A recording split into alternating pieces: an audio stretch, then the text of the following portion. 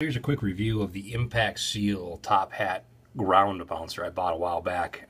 Finally had a chance to use it this weekend, and I put a few rounds through it, and you know, I'm kind of surprised how it turned out. I'll show you what I mean.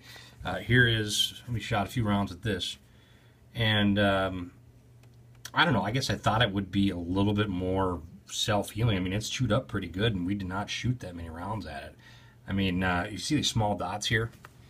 I'll try to set this down, but these dots here and here, those are actually 22 rounds that hit, which, yeah, they didn't even penetrate for the most part.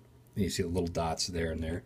The bigger ones, like this right here, that's a 223 round, so we went a little bit more, and those did pierce through. And I mean, it worked pretty good for those rounds because it didn't blow it apart or anything.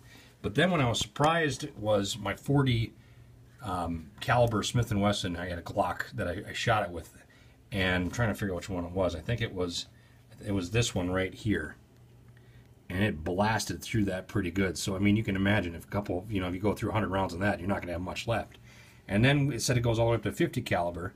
So this one right here, we hung from a tree, and that wound is from a 270 Winchester mag, and how it blew that apart. Actually entered through that side, if you can see it there, and blew it apart through there. So they say it can handle over 1,000 rounds. I don't think so, but definitely fun to shoot at, and maybe get a couple of trips out for it. And we got it on clearance, so it wasn't that big of an expense. But that's my review of the Impact Seal Top Hat ground bouncer.